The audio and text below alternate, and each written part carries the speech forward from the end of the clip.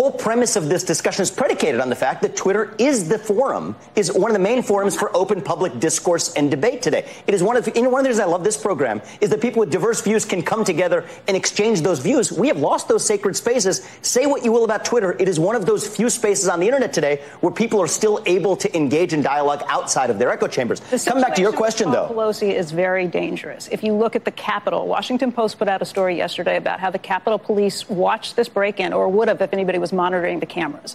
The stuff that was said about him definitely leads to additional violence. And you can say this. I'm not saying this just about the Democrats. This is definitely a situation where Republicans have been put in this position. We're going to have Scalise on, who was shot.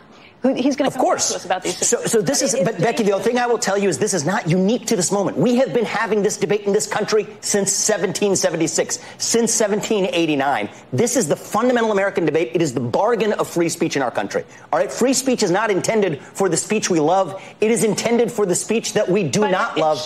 Without it, it's not a free speech country. You can have your opinions, but saying that things are facts are dangerous. So here's my view on this. If you're going to take down false speech, the company bears the burden of proof to demonstrate that it was actually false. Because free speech is not a liberal arts luxury. So the pursuit of truth depends on it. The pursuit of truth depends on it. In all situations, you can have an opinion, but there are certainly facts in certain cases. To be able to say whatever garbage you want until you are proven otherwise is not what you So, Becky, you'll take a look at the debates around closing schools. There were people who were censored on YouTube, on other social media channels for making the arguments against school closures. Now we look back and say that those were probably policies that we regret. I believe we would have gotten to the right answers sooner if we had not censored those views.